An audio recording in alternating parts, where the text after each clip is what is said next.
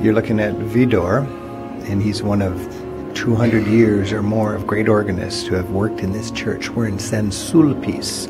St Sulpice, it's for a lot of people it's Da Vinci Code lore, but for a lot of other people it's a great place for an organ. This is the organ loft, and you can see here in Paris the nice Sunday morning crowd out there enjoying the fountain. But in this church, St Sulpice Cathedral, you've got a list of organists that goes way back to the 1600s. And the man who's playing today is Daniel Roth.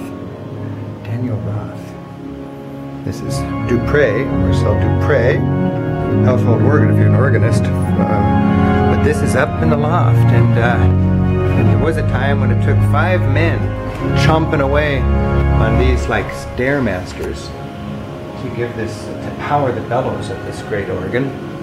But today, of course, it's electronic. And we've got Daniel Roth right now performing the Mass. If we look out here, you can see what's going on. Music powering the vela in the nave. Here we have the greatest living pipe organist in Europe doing what he does.